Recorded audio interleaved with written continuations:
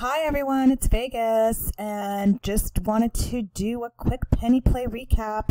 Last week we talked about two stocks. We talked about Ctrm and Spcb. So let's review these two and see where we're at. Okay, so let's go through Spcb really quickly. If you guys remember, we talked about this company being the leader of the digital identity solutions, and with everything going with coronavirus, everyone's looking to use the product. So coincidentally, after I did make the video last Sunday, the next day, on the Monday, we had a PR from the company. And what they were mentioning is that they're going to be doing the monitoring of prisoners in the United States. I mean, my gosh, they're letting everyone go.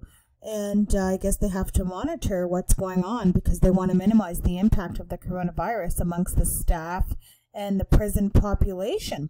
So it looks like they're going to be using the Supercom product in order to monitor the, I guess, prisoners that are being released. And so they're going to be obviously monitoring and tracking over 10 million incarcerated people around the world.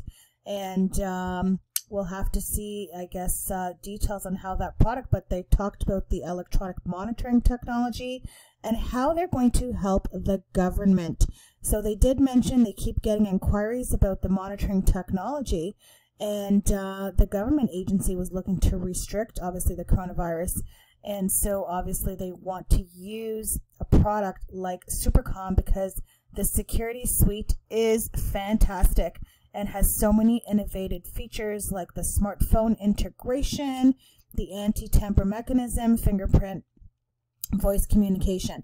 So let's look at the chart because it really didn't do that much. So if we look at the chart here, you know, it opened here at $1.37. Honestly, look, it didn't do that much. It went to $1.39 and then it pulled back. And then we see that the stock has actually pulled back over the last few days, and then it went back to up to 127 again, then closed at 122. It kind of likes to hang out at this 122 level. Okay, so I'm just showing you guys the chart here. You can see that it is hanging around that 122 level. It had the nice little run up that day after the PR, but really did not break this resistance of $1.52. So we still need to see the 152 break. We do have a pivot point here at 109. We kind of have a low support here at $1 and even very low support here at 79 cents. So in my opinion, you can see here that the volume's still quite low. We don't really have this big volume surge still. But you know what? The stock right now is still bullish. So it's had an inside day, and we can also see that the Bollinger Bands are quite wide. So I'm still holding this trade because this is a swing trade. So one thing to clarify is when you are in a swing trade, it does take time for the move to come and for the action to come on the stock. So because the action was quite limited on this actual stock, I didn't actually close the trade because it didn't even really pull back that much. So it didn't really move too much, but it really didn't pull back that much to actually have to close this. The fundamentals of the company are still strong. I really like the product. I still like the weekly chart. On the MACD, we're still over the zero. So the chart is still intact for a swing continuation. So let's see what happens this week. This penny play swing is still active and still in place. So that is the update on that one. And the last one we're going to talk about is the recap on Ctrm. So just a reminder here on Ctrm, still liking it for one of the strongest shipping companies and still holding this trade as well. I mean, this stock hasn't really done much either on Ctrm. Let's take a look at the chart here. Okay, so if we take a look at the chart, I mean, look what happened on Monday after we did the video. I mean, the stock went, you know, opened around 65. It only went up 2 pennies the whole day. Very boring trade. But, you know, these swing trades, as you know, are going to be boring because sometimes it takes time for the move to come. And that's why it's called swing trade, because you have to wait for the action. So after that, the next day on Tuesday, it went up to 75 cents. Wednesday went all the way to about 81, but guess what? We got resistance here, guys, at 82. So we need to break 82 cents for this trade to have a move. And then if it does break 82 cents, we could see 95 cents.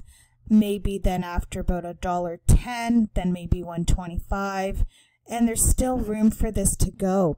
Again, just to remind you, the swing trades take time. Another thing to keep in mind, if you look at the volume, it's really not that super active. I mean, we had over 4 million on Tuesday, and then on Wednesday we had about 3.3 million. But then, you know, Thursday, but a little bit under 1 million, and on Friday about 536,000 trades. So very low volume. So, you know what? I still liking the setup on this one here. It's not as strong, only because it had some contraction here on the stock. And the thing is this, I really want to see this reclaim 71 cents because I want to see the 50-day support come back. Now, I'm still holding this swing trade because the low of the day went to 65.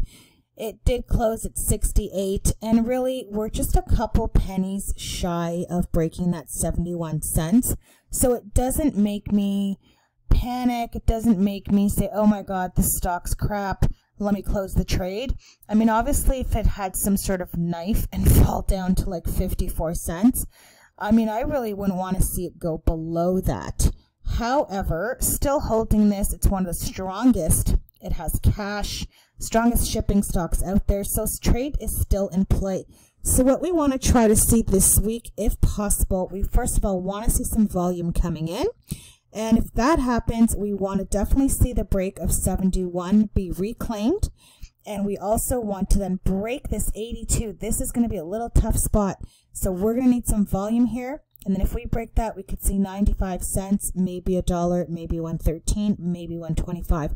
So let's see what happens with CTRM. So these two penny plays are still in play. Just want to give you guys a quick recap. Have a great night and see you during the week. Take care. Have a great day. Make sure to like, follow, subscribe, smash the like button, and I'll continue to do more videos. And just one last thing before we go, don't forget, if you want to get into our weekly watch list, just register your name and email, click sign me up, and you'll get onto the free weekly watch list. And also, we have some social media tools here. If you want to follow us on StockTwits, just click and you can get into us and see our postings during the day. I do try to share real-time trading ideas. And also, you can follow here as well on Twitter.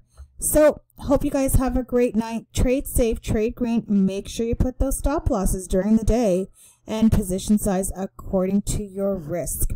Have a great week, everyone, and see you soon.